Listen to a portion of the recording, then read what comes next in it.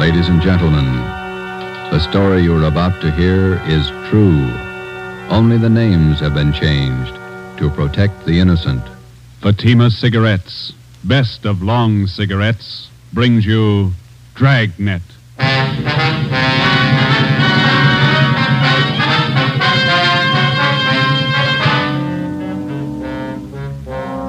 You're a detective sergeant. You're assigned to Juvenile Bureau. A rash of crimes has broken out in your city. Suspicion points to an organized gang of juveniles. Your job, stop them. If you want a long cigarette, smoke the best of long cigarettes. Smoke Fatima. It's the long cigarette that contains an essential ingredient of all the very popular cigarettes, Turkish tobacco. That's why you see the Turkish symbols on the attractive gold and yellow Fatima package. That's why Fatima has a much different, much better flavor and aroma than any other long cigarette. That's why Fatima doubles and redoubles its smokers. Yes, if you want a long cigarette, smoke the best of long cigarettes. Smoke Fatima. Dragnet, the documented drama of an actual crime. For the next 30 minutes, in cooperation with the Los Angeles Police Department, you will travel step by step on the side of the law through an actual case from official police files. From beginning to end, from crime to punishment, Dragnet is the story of your police force in action. It was Sunday, March 27th. It was windy in Los Angeles. We were working the night watch out of Georgia Street Juvenile Bureau. My partner's Ben Romero. The boss is Ed Backstrand, chief of detectives. My name's Friday. I was on the way up from the Juvenile Bureau, and it was 11:25 p.m. when I got to the receiving hospital, room 5, the treatment room. Everything happens on Sunday nights, huh, Joe? Yeah. How's the kid making out, Doc? The one arm is cut up badly. Nothing fatal, though. How'd it happen? That's what I'd like to find out. Can I talk to him? If you want, don't press him, though. He's had a bad shock. All right.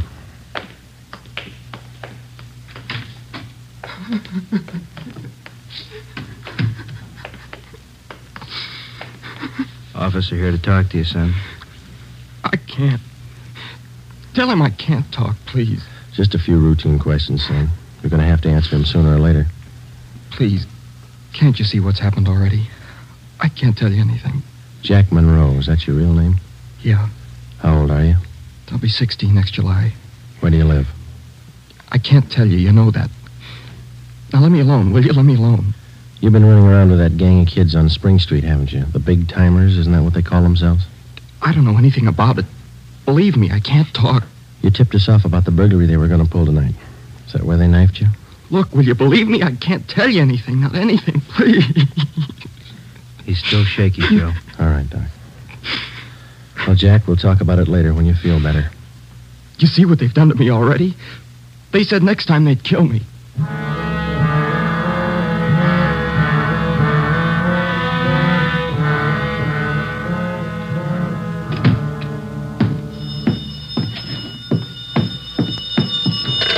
Juvenile Bureau, Friday. Yeah, okay, Fred. Goodbye. How'd you make out, Joe? Not very good, Ben. Captain Bowling come in yet? You checked in while you were gone. Wants to see us. Okay. The kid tell you who knifed him? No, I scared him good. He wouldn't tell me a thing. You get a line on the boy's parents, Friday? I got a hold of his father. He's on his way in. How's the boy? Bad knife wounds. Nothing fatal. You know the boy? Not till this afternoon, Captain. He tipped us off about a burglary a gang of young kids were supposed to pull tonight. Did it go through? No, but 2 hours ago, this Monroe kid was found in a vacant lot down on Olympic, cut up pretty bad. The gang must have pegged him. How long is it going to take you to break that up? Well, we're just starting to get a line on him, Bob. Must be nearly 100 in that gang. And every one of them working hard. Take a look at the pin map over here. This spot here, look at it. All the jobs pulled during the last month, huh? The last 5 weeks, up to date. Red tabs for burglary, must be more than 100. The robberies, green pens, count them, at least 50. And there's 5 more orange ones I added for the weekend, auto thefts. You bet those kids are working hard. We got a lead on them. That's more than we had last week. You have to push it harder. Here's the big reason. This line of pins, brown and black. Purse snatchings. Purse snatching and rape, 26 of them in the past 5 weeks. They're pretty well concentrated in one area here. That's right. Now, what's the lead you're working on? Right there on the pen map, Captain. Huh?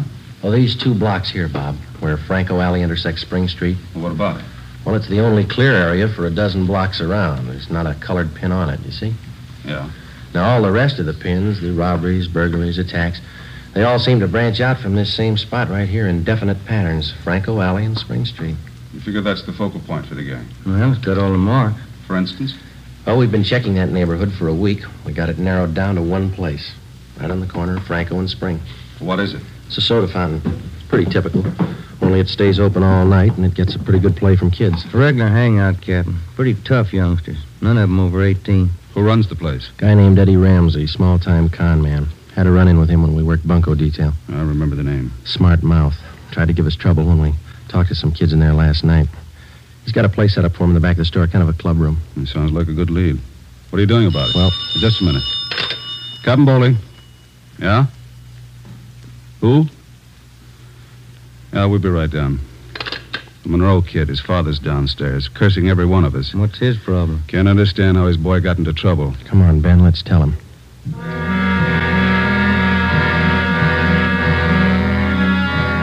What kind of a city do we have when we can't allow our children out on the street without being stabbed or shot? What's our great police force doing when this is going on? I'd like an answer if you got one. I demand an answer. We got an answer for you, Mr. Monroe. Will you sit down? My boy's lying in there in that hospital bed, cut to pieces. What did you do to prevent it? Tell me. You tell us, Mr. Monroe, what'd you do to prevent it? I'm no cop. That's your job. I pay my taxes and I help pay your salary. We look out for your kids, but we don't raise them. That's You your talking job. about? Just a minute, Mr. Monroe. Answer me this. How old is your son, Jack? He's 16, I think. Why? You know what he does with his spare time? Where he spends his nights? Of course I do. He's at home. Some nights he goes to the library. Then you don't know much about your son, Mr. Monroe. For the past month, 4 nights out of 5, he's been hanging around with a gang down at a soda fountain on Spring Street. He's down there as late as 2 a.m. He says he goes to the library. How do I know? I'm a busy man. Did you know that your son is mixed up with that gang? He's not mixed up with a gang. A bunch of small-time thieves, but they're growing. They started with purse snatching, breaking in parked cars, burglarizing candy stores. You don't know what you're talking Wait a about. minute, please. And then they took up robbery, stealing cars, beating up girls, women, attacking them. You're crazy. Jack's not that kind. He's part of that gang, and right now we hold all of them responsible. My boy wouldn't do anything like that. He's a member of that gang, he told us. They're the ones that knifed him tonight. That's a lie. Jack's not mixed up with anything like that. You believe anything you want, Mr. Monroe. We're going to protect your boy as much as we can, but don't expect us to raise him for you. Now, you better take a free piece of advice. You keep your advice. Jack's not in this. You can't prove he is. We're not out to prove anything right now. But you catch up with that boy of yours. Keep him off the streets before it's too late. Are you threatening me? No, sir, advising you. Next time we might meet at the morgue. 1 a.m. Monday, March 28th. A detail of 50 officers from Juvenile Bureau and Metropolitan Division were deployed for 16 blocks along Figueroa Street. At 5 minutes past 1, they started to move south over an appointed area. In the space of half an hour, 18 young kids, none of them over 17 years old, were picked up off the streets and brought to the second floor at 1335 Georgia Street, the Juvenile Bureau. 4 of the youngsters were girls. At 1:45 a.m., Ben and I checked the soda fountain on the corner of Franco Alley and Spring Street.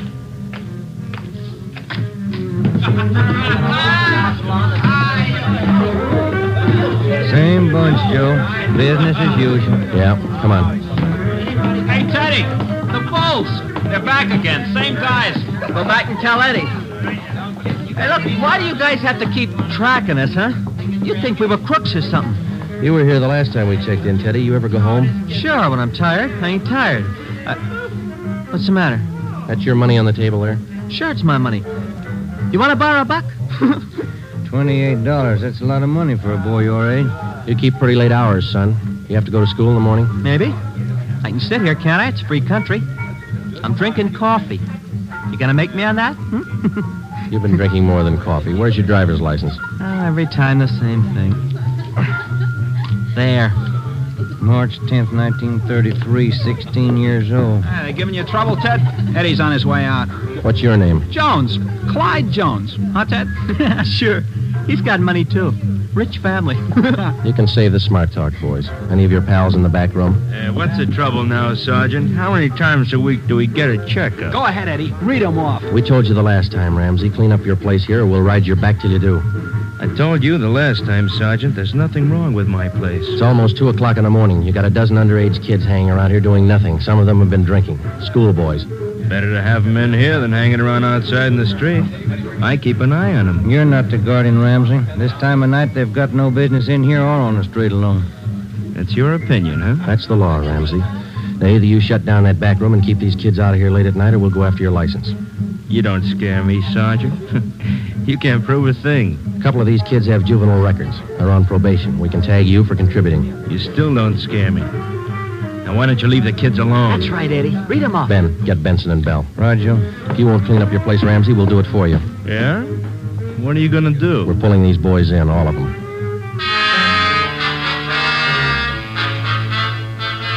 "2:25 a.m. Monday, March 28th. The Dragnet operation had netted 30 juveniles, 26 boys, 4 girls. 24 of the children were between the ages of 16 and 17. They were lodged in the assembly room at the Georgia Street Juvenile Bureau. The other half dozen were 13 and 15-year-olds. They were taken to the juvenile hall at 1369 Henry Street. At 2:43 a.m., we met with Captain Bowling. All checked in, 30 of them. All right, in the morning we file petitions to have every one of these cases brought to the attention of the juvenile court. Make a note of it. Okay, Bob. For the kids with records, ask for detention from the probation department. Right. We'll call their parents in the morning. Call them now. They've got some explaining to do. By 6 a.m., all but 3 of the children's parents had shown up. To most of them, it was nothing new. Their kids had been there before. They'd be there again. They took the lecture from the juvenile officers calmly. As long as it didn't mean trouble for them, they wouldn't worry. When they got their children home, they would reprimand them, not for running the streets, but for being picked up by the police. Ben and I had seen the cycle of the young criminals start before, 100 times over. It had a lot of different endings, most of them sour.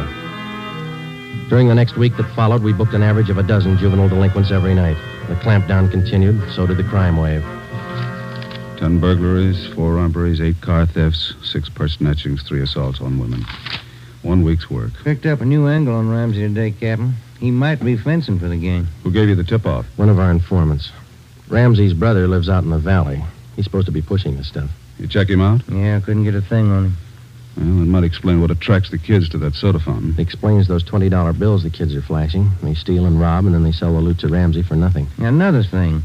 Ramsey keeps his place open all night, and there's no reason to. He doesn't get that much trade. It's only from the young gang that hangs around there. You questioned the kids. How do they account for having all that money? Well, most of them say Ramsey lends it to them. They say they pay him back a little at a time. I think he's fencing for the kids. Have you tried to get his license? No luck, Captain. We can't prove a thing against him. Then we'll do it the hard way. Sweat it out. That night, we drove out to Ramsey's soda fountain and asked him again to clean up his place, to keep the young kids out after 10 o'clock at night, to stop lending them money. He refused. There was nothing we could do. His business was a public place. He could not be held responsible for any of his patrons. In the next 10 days that followed, Ben and I haunted the sidewalk outside the soda fountain. We questioned every youngster as they entered and left. We made more than a dozen arrests. Many of the kids had been drinking heavily. We found some of them under the influence of narcotics. But Ramsey was still in the clear. The crime wave continued sporadically. Ben and I waited for our chance. It was a long time coming. Thursday, April 14th, we had dinner at Johnny Cokin's place, and it was 10:35 p.m. when we checked back in at the office. Hot shot. Grab it, Joe. Yeah. The terminal on Market Street, a 459 and shooting. The terminal on Market Street, a 459. Let's go.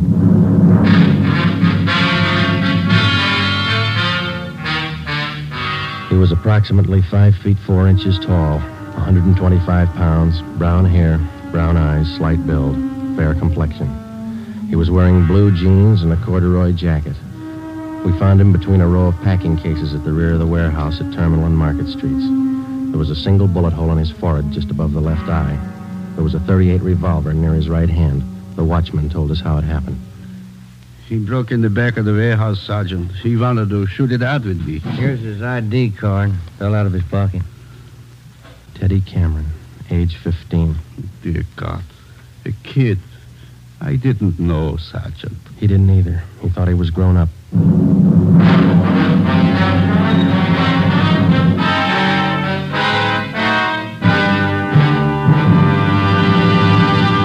You are listening to Dragnet for the solution to an actual case from official police files. Now, here's the solution to many of your Christmas shopping problems. If your friends smoke a long cigarette, give the best of long cigarettes. Give Fatima, and all is well, Fatima. The long cigarette that contains an essential ingredient of all the very popular cigarettes, Turkish tobacco.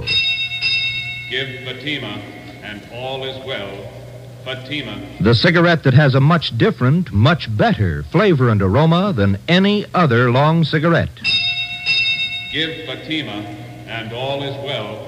Fatima. The cigarette that has doubled and redoubled in popularity. Here are the authentic reports. New York Division. Fatima sales up 132%. Chicago Division. Fatima sales up 453%. Los Angeles Division. Fatima sales up 545%. More and more smokers agree Fatima is the best of long cigarettes. So enjoy Fatima yourself and give Fatima for Christmas in the attractive golden yellow carton. Everyone who smokes Fatima says that this great new long cigarette is the best of all long cigarettes.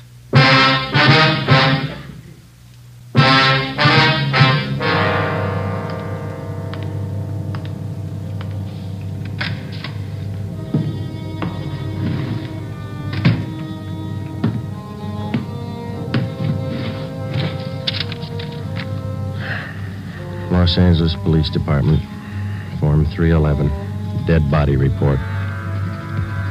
Type, gunshot. DR number 437695. Victim, Theodore Cameron. Residence address, 960 Charter Street. Date and time of death, Thursday, April 14th, 10:35 p.m. Place, Terminal and Market Streets, South State Warehouse. Cause of death, gunshot.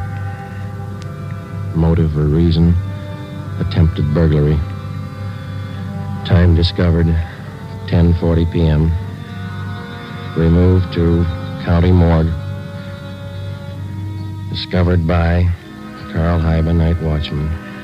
Identified by Barbara Cameron, sister.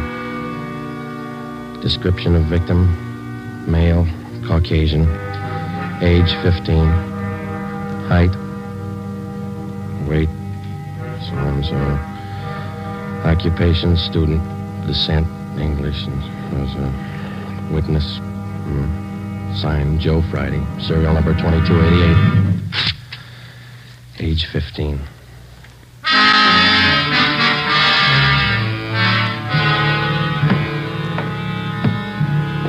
Ready, Joe?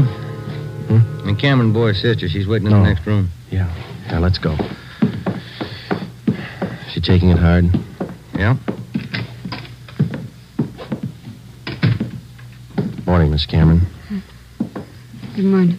We won't keep you long. Just a few routine questions. Yes, all right. Miss Cameron, how many are there in your family? There were three of us. Teddy, Mike, and me. Mother and father are dead. I work. Teddy and Mike go to school. Mike does. How old is your brother Mike, Miss Cameron? He's 14. You're the sole support of your two brothers? Yes. Do you have any idea who the boys were your brother Ted used to run around with? I don't know them by name. I remember seeing a couple of them once or twice. Mike would know, I think. He and Ted were pretty close, brothers. Do you know if Ted mixed with a gang of kids down on Spring Street?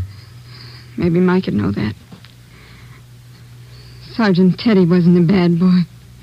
He wasn't a bum. None of us are. I tried to raise the boys like Ma told me. It wasn't easy. We made out. Yes, I understand, Miss Cameron. My salary didn't have too much, but we got by. Yeah. I figured on getting married. I'm 31. It'd be good for the boys, especially Teddy. He's dead, isn't he? Yeah. I couldn't be in two places at once. Hold a job and watch the kids. But that's why I thought maybe a husband. I'm sorry to press, Miss Cameron. Do you think your brother Mike can tell us about that Spring Street gang? Well, Mike would know. Where can we find him? Staying at a friend's house. I got the address in my bag. Here. That's 2514. I don't write numbers too well. Thank you, Miss Cameron. You've been very helpful. I'll get somebody to drive you home. Oh, do I have to go? Would it be all right if I just sit here for a while? That's all right. I'm tired. Real tired. 2514 West Serrano Street. That was the address Barbara Cameron had given us. It was the home of Mr. and Mrs. Jean Brewer, high school friends of the dead boy's sister. We talked to Mike Cameron. He told us that his brother Teddy had been running around with a gang down on Spring Street. He identified Ramsey Soda Fountain as the hangout. It was 2:25 p.m. when we got back to Georgia Street Juvenile Bureau. I got it. Juvenile Bureau, Romero. Yeah, hold on, I'll call him. You, Joe. Thanks. Friday. Joe, this is Canfield in burglary. Yeah, Homer. You're working that Cameron case, aren't you? Yeah? I just got a report on one you might be interested in, out of the same neighborhood. Distillery prowl. What do you got on it? Looks like a juvenile M.O. They got away with 7 cases of Scotch whiskey. Expensive stuff. Okay, we'll hop on it. Bubeck Warehouse, Crocker at 7th. Miss Elizabeth Rice was the auditor in charge at the Bubeck Warehouse. We located her on the mezzanine office row. It was her job to keep a running inventory on all incoming and outgoing liquor stock. She knew her job well. As you know, Sergeant Friday, each and every bottle of distilled spirits carries a United States Internal Revenue stamp. Yes, ma'am. Each stamp carries a serial number together with the name of the firm to whom the stamps are issued. Well, Miss Rice, in the stuff that's missing, the stamp on each bottle carries the case number. Is that right? That's right. Now, what did I tell you? Oh, yes, I have it right here. 7 cases of high-grade blended Scotch whiskey. Now, I have a bottle identical to those in the missing cases. Yes, I see. Now, if you'll just look here, Yes, ma'am. the number on this stamp here, 36A2279956, followed by the firm name. Could you give us the numbers of the stolen cases? Now, I have them typed out for you right here. 7 cases, 12 bottles to the case, Canada Dry Incorporated, 4 of the red label and 3 of the black label, Johnny Walker. All right, thank you very much, Miss Rice.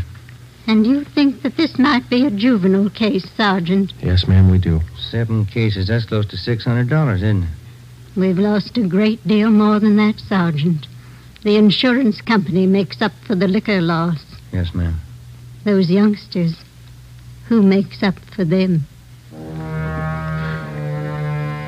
Ben and I left the Bubeck Warehouse with a list of serial numbers of the 7 cases of stolen liquor.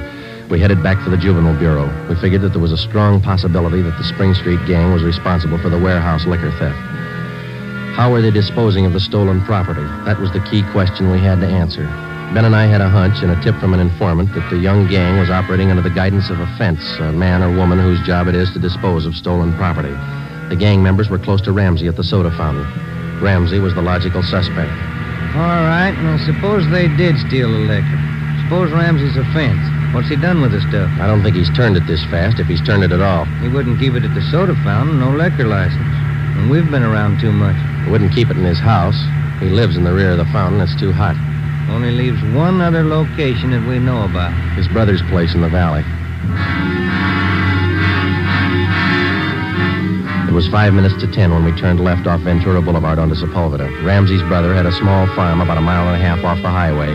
It was a modest white frame house planted squarely in the center of an acre of ground. An unpaved driveway led off to the left of the house to the garage. Pull up here, huh? Yeah, okay. Yeah, it looks kind of quiet, no lights. Let's go.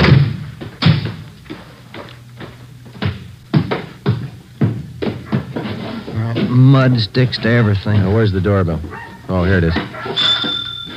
You got your flashlight? Yeah, what? Here's a note somebody left. Oh, it's on the bum again. Here, I'll strike a match. Okay. Can you hold it a little closer? Can you read it? Yeah. Harry, wife and I have gone to the drive-in theater.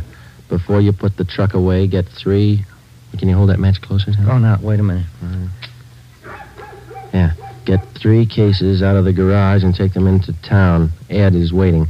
Please try to make it by 11:30 tonight. Let's see. It's signed George. The address is here. And there's the garage. Yeah, come on. 3 cases. Could be eggs, Joe. If it is, we wasted a trip.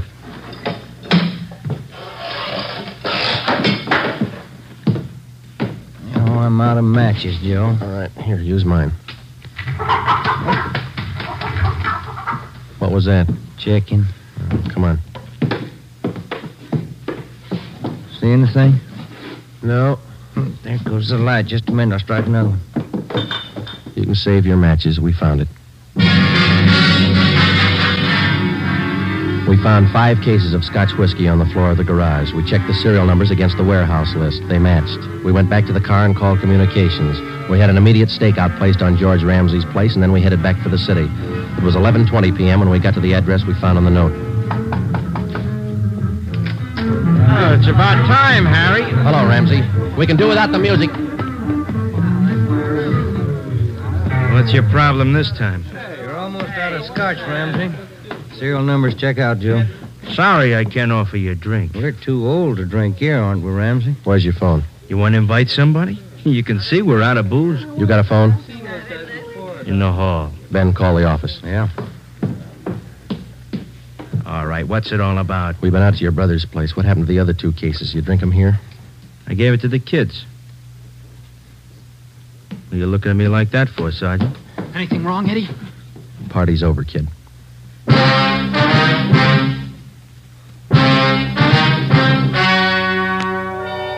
The story you have just heard was true.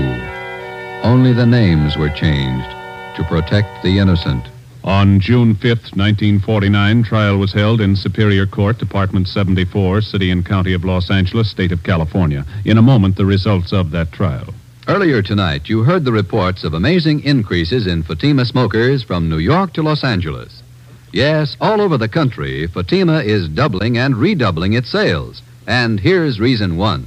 Fatima is the long cigarette that contains an essential ingredient of all the very popular cigarettes, Turkish tobacco. Reason 2. Fatima has a much different, much better flavor and aroma than any other long cigarette. Reason 3. To millions of smokers, the name Fatima has always stood for the best in cigarette quality. Smoke Fatima, the best of all long cigarettes.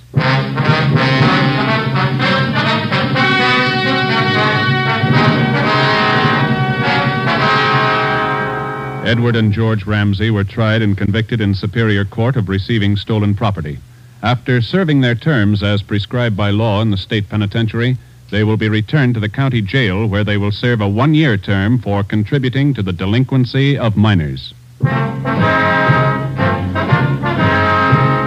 You have just heard Dragnet, a new series of authentic cases from official files.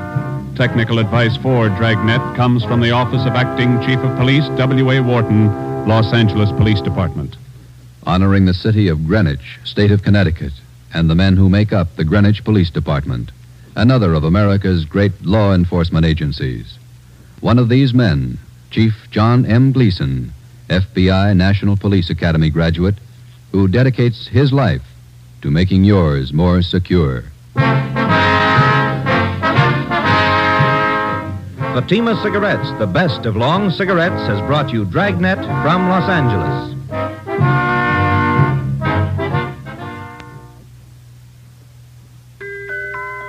This Christmas, give the gift that makes every pipe smoker happy. A Christmas humidor of mellow Granger.